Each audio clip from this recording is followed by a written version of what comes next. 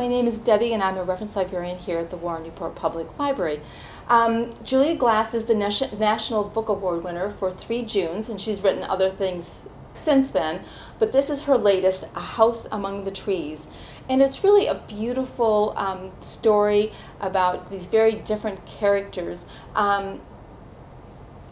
So revered children's author Mort Lear falls ill and becomes ill and then dies almost immediately.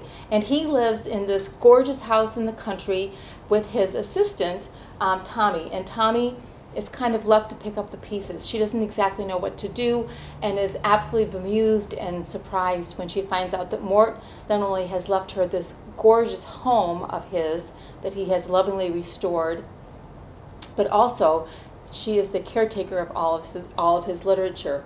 So Tommy has to kind of come to terms with what she needs to do.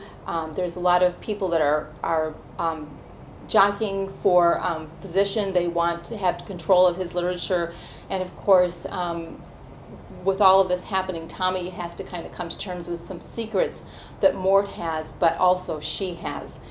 This is a really interesting, very strange little book. You know, Mort had kind of gotten himself involved with the movies, and so now Tommy has to take on this actor wants to come and find out all about Mort, and I think that kind of is the beginning of the unveiling of all the secrets. Again, A House Among the Trees is a really kind of neat book. I would say that it's very similar to A.S. Byatt's The Children's Hour, which I loved. So pick it up.